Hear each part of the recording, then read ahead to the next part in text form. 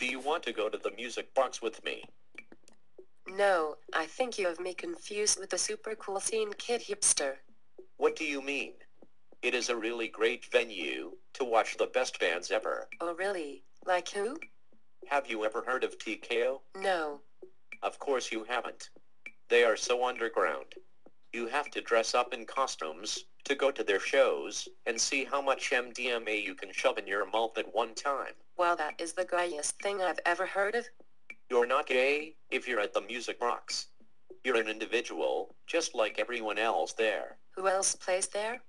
The Super Nice Brothers. You mean the Super Mash Brothers? No, you're thinking of the good band. I mean the indie band. The Super Nice Brothers. No, I have not heard of them. Are they any good? They are horrible.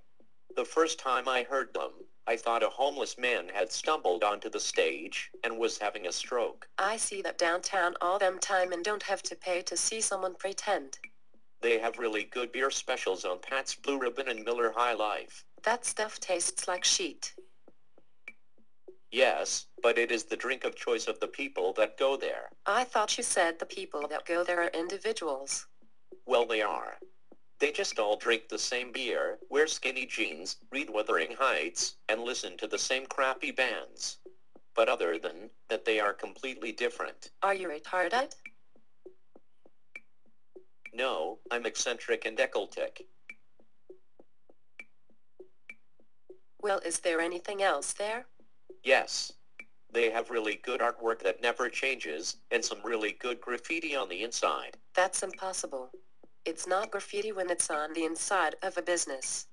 What do you know? Do you know who Bob Ross is? I do. He is a tagger and I know him. I've never seen his tags before. They are all in the music box. I don't think I want to go there.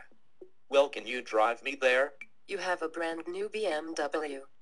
But I also have a fixed gear bike that I want to ride up in, and I can't fit it in my BMW. Wow. That is ironic. That's what I was going for.